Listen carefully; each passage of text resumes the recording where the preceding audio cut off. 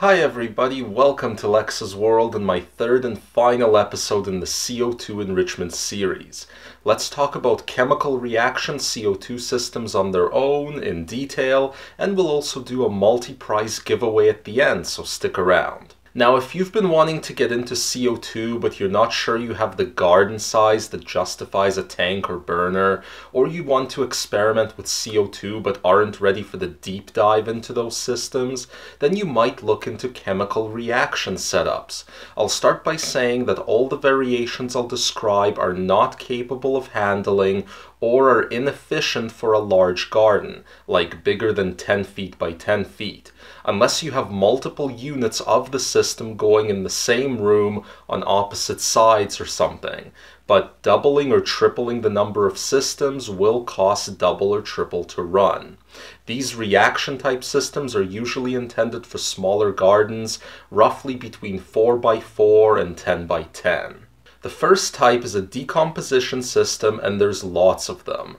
When organic matter decomposes, it creates CO2. The systems out there decompose wood chips or leaves or manure or other organics, and they tend to put them in a bag that exhales the CO2 slowly over time. Now, it's pretty tricky and time-consuming to make the system yourself and to calibrate it so that it releases gas at the correct rate while also managing the smell, so I recommend purchasing these chemical reaction systems pre-made for like 30 to 40 bucks. Also keep in mind that a decomposition reaction takes weeks to get rolling after you start it, so be patient. A very well-known brand is exhale bags that come with an expiry date of when they stop producing CO2 after the reaction gets started. Make sure you hang them from the ceiling and you're good to go. Every single type of chemical reaction system works best if hung above the plant canopy, by the way. The issues with decomposition systems are the amount of humidity that they put out and the smell, of course. The humidity especially is a lot, which can make it tough to manage in a space that needs to be air sealed most of the time for the CO2 benefits. If your humidity shoots too high, you could get mold and other such problems. Anyway, the second type of chemical reaction system is dry ice melt. Dry ice is easily available in many stores, and all it is CO2 that's been cooled and compressed into a solid. So as long as you let it melt, it'll just release CO2 into the air. For more precision, put the ice inside a container and make small holes in the container with a nail to control how quickly the CO2 is released. However, dry ice is not commonly used for CO2 systems because it melts relatively quickly and it isn't that cheap. If you have access to it at a wholesale price, that's great, go for it. But otherwise, it won't make sense to do dry ice for long because you're gonna go through it at a rate of over half a pound per day, and that's in a mid-size space. Tucking the ice into an area where it gets no light, that can help the chunk last longer. The third reaction type is baking soda and vinegar, as I mentioned in CO2 101. As they mix, they release CO2, so all you need to do is create a system that slowly drips vinegar onto baking soda, as you can see right here. You can add a water bottle to tell exactly when your reaction runs out of juice, because the bubbles of gas will stop coming through the water. This system can be cheap and easy, but they are finicky because it takes a long time for the system to produce CO2 at a high enough ppm, and then it can overshoot too high if you just leave it to run. You can figure out ways to make the system stop in intervals though. It'll take a little bit of experimentation before you manage to balance the baking soda system to your room size. There's endless YouTube videos out there on building one of these. They're not always meant for gardening, but whatever works. Finally, there is the fourth and probably most popular chemical method, fermentation. Sugar plus yeast plus warm water equals a fermentation reaction that is quite stinky, much like decomposition, and creates CO2 as well.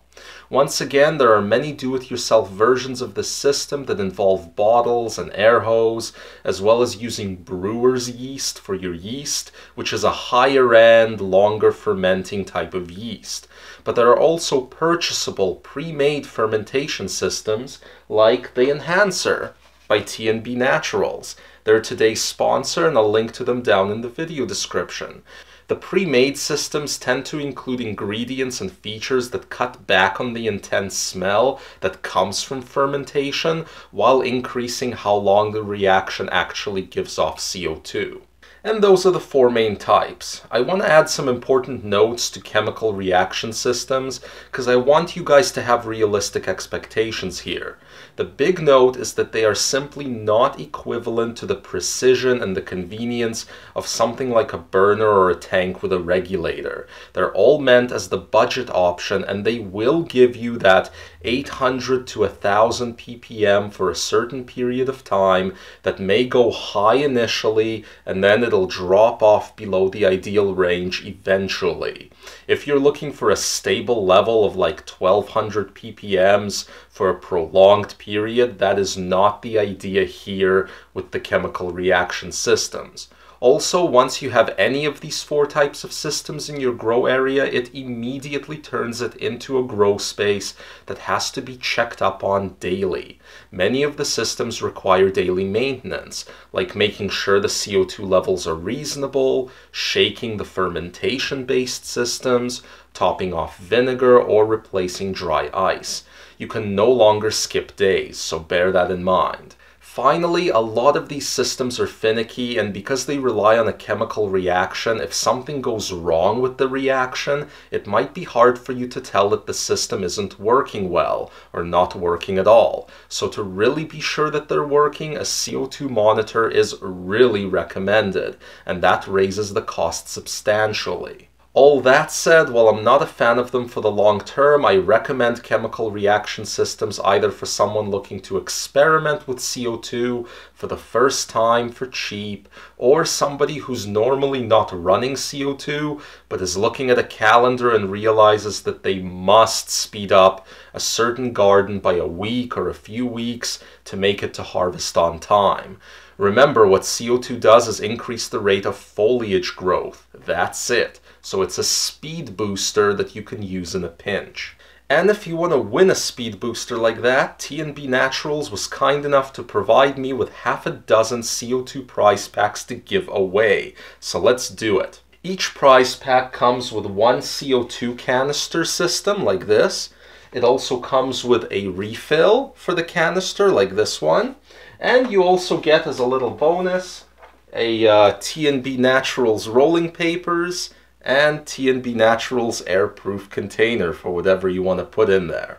Now, to get the most out of these fermentation systems, just make sure that you're running a relatively warm grow room, that you hang them above the canopy, that you use an oscillating fan next to them, and that you don't pour in water that's too hot when you start, otherwise you'll kill off the yeast. To win a prize pack, all you gotta do is hit the like button on this episode and leave this hashtag in a comment on this video. Your comment is your entry on any platform you're watching this on, as long as you spell the hashtag right and put it in by November 11th at 9 p.m. Pacific time.